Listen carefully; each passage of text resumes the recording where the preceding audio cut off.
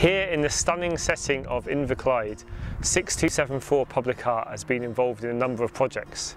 These include Port Glasgow in Bloom, in which we worked with a number of local youngsters, our holiday club, to produce fantastic paintings of flowers, which were then translated into a giant 20-metre long banner, and as well as some window graphics using our window poster material in Port Glasgow Library.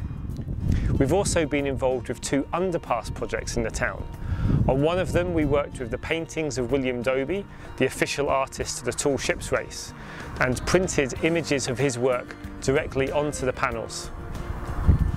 The second underpass project we've been involved with was a restoration project.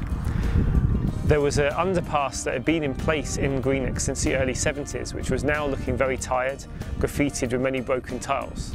We were tasked with taking a photographic record of the underpass and then producing a completely restored version. We then fired this using our full colour tiling technique, which is guaranteed for years to come.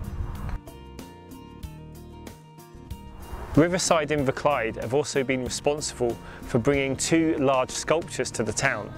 One of these, Ginger the Horse, is located just in front of the police station on the main A8 route. We were tasked with welcoming Ginger, so we worked with two local schools to produce large horse images to wrap around the building site during the construction process.